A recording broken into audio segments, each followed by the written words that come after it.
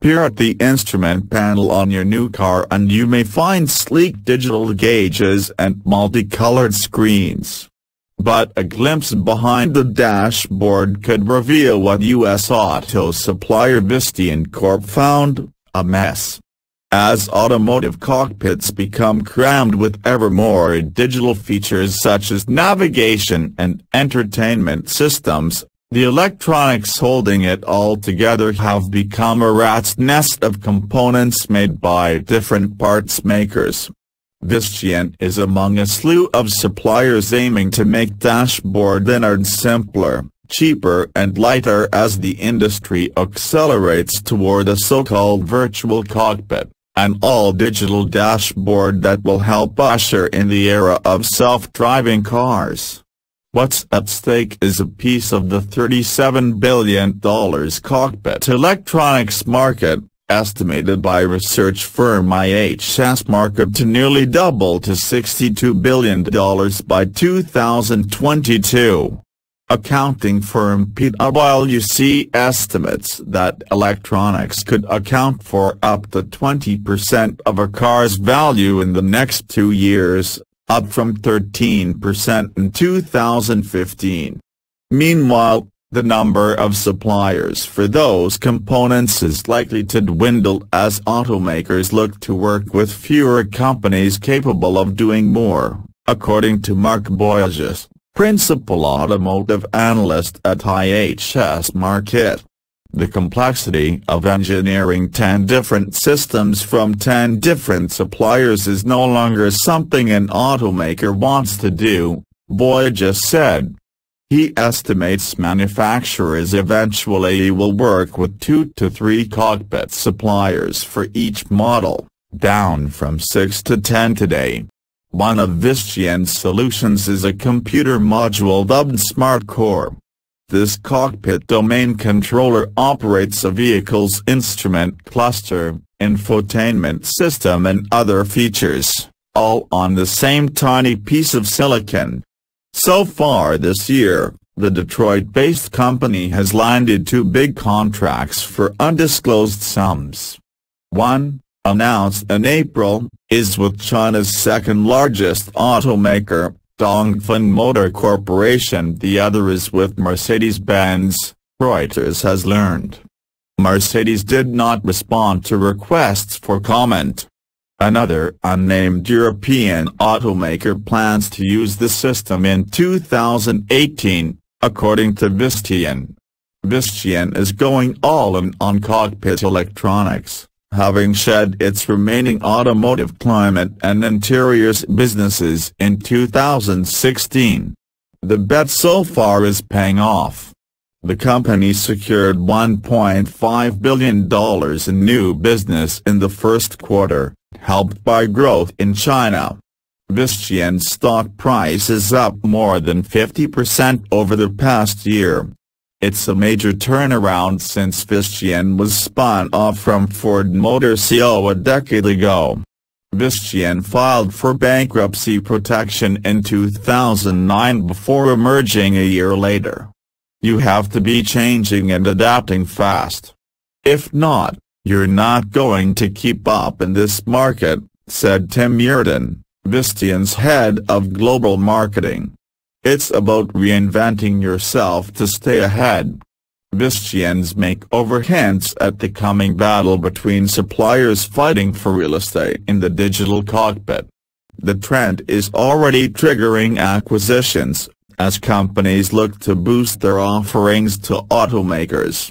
Visteon in 2014 bought Johnson Controls electronics business, which was also developing a domain controller.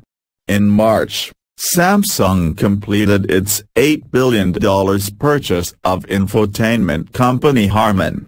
France's Faurecia, a top seating and interiors supplier, last year purchased a 20% stake in Paris-based infotainment firm Parrot Automotive SAS in a deal that could make Faurecia the biggest shareholder by 2019.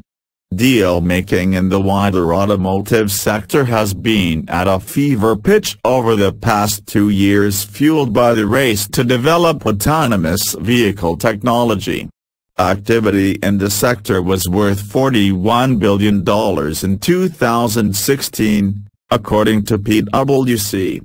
Analysts say German automakers are taking the lead in consolidating functions within the dashboard.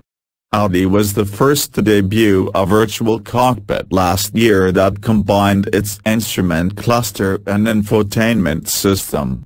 Streamlined dashboards can lead to cost reductions for manufacturers, who can save as much as $175 per car with an integrated cockpit, according to Munich-based management consulting firm Roland Berger. They can also help with fuel efficiency. That's because vehicles are lighter when there are fewer behind-the-scenes computers, known as electronic controlled units, ECUs. Vehicles today contain 80 to 120 ECUs, numbers expected to fall sharply in coming years. But perhaps the biggest motivation for fancy cockpits is sales. Drivers accustomed to the seamless technology of their smartphones are finding today's dashboard offerings clunky and non-intuitive. A J.D. Power study released this month found the most complaints from new vehicle owners stemmed from audio, communications, entertainment and map systems. Better cockpits could prove crucial to attracting younger consumers, who are not showing the same enthusiasm for cars, or even driving, that their parents did. Research company Mintel found that 41% of millennial car buyers are interested in having the latest technology in their vehicles. Disjointed dashboards are one of the most noticeable gaps in user experience, what you see right in front of you, said Andrew Hart of UK-based consultancy SPD Automotive. On many car models, he said, audible warning systems to alert the driver to a potential collision are not in sync with the radio, meaning your favorite song could drown out the warning beep. That's a crazy example of something when you don't consolidate ECUs, Hart said. Industry watchers say this and other safe driving features are among the systems ripe for integration.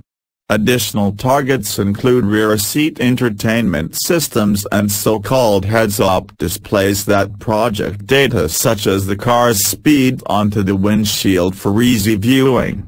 Back in Detroit, Visteon says it is in talks with carmakers in China and Europe for its domain controller, a technology it hopes can give it an edge over rivals such as Delphi, Robert Bosch, Continental, and Denso.